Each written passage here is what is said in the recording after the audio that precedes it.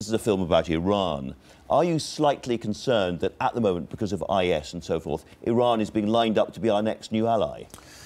And this film is kind of... It speaks to the incoherence of our policies over the last 10 or 15 years and the changing alliances and the strategies of we must take on ISIS without necessarily weakening Assad while bringing in allies that have been enemies, but also being friendly to Iraq. It just shows you the ramifications of some of our coherence. I always say we should bring more of a Spotify mentality to America. You've been listening. You've been listening. Maziar, it must be a very strange experience, not only to have gone through the terrible things you underwent, but also to then see it on film. And I wondered, I mean, of course, it's a film, it's not reality. Was this a very accurate account of life for you inside Evin prison and what happened to you?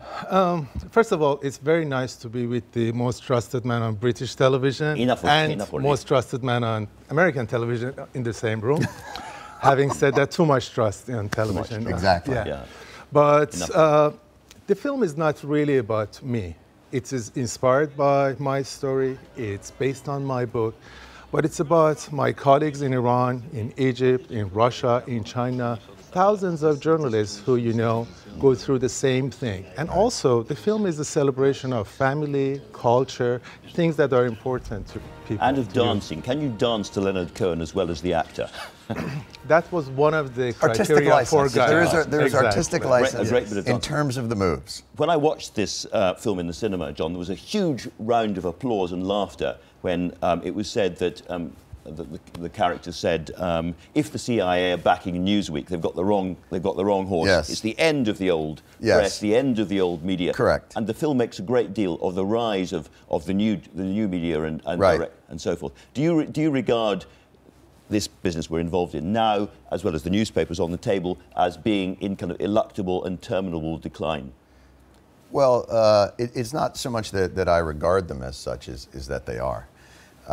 It's not even so much that. It's that technology's democratized the idea of bearing witness and who it is that can take on the role. You know, and as you see the shrinking of corporate media, and this is especially in the United States, in terms of their international reach, that role is being taken on by individuals, bloggers and activists within these countries. So the more authoritarian regimes, the regimes that are trying to suppress information about themselves that they don't want to get out, now have to find, you know, these various points. They need to crack down on thousands of people, where it used to be a much smaller and controllable. And you see now that apparatus then has to become even more oppressive in that regard. Now, I should explain that The Daily Show is how millions of Americans get their politics these days. All Americans. All Americans. Let's not pull punches here. All right. Now, part of the big problem that a lot of people have had with a disconnection with politics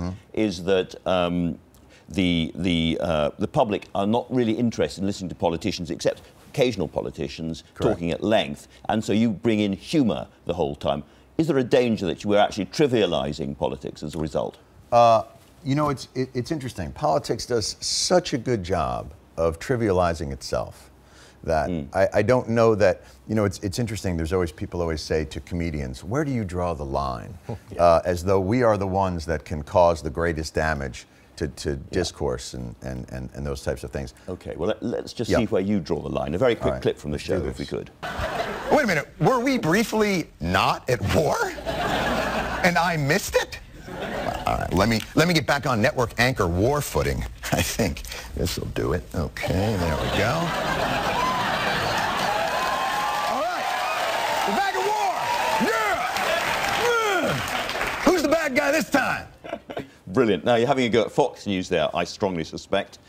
The Ron Burgundy of your own show there. Yes, I believe that is correct. We have a tendency to appreciate the symbolic gesture over the substantive gesture in the States, and I think in most areas, especially when war is coming.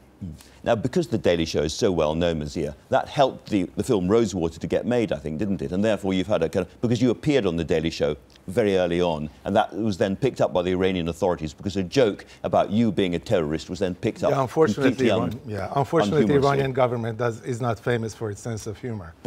So when they arrested me and they were throwing these outlandish charges at me that I was spying for the CIA, for MI6, for Mossad, and for Newsweek, Right. they had to come up with some sort of evidence. And in the absence of any evidence, because I was not a spy, they showed me a clip of my appearance on The Daily Show. And they said, see, you're saying that you're a spy on this show, so you're a spy. Yeah.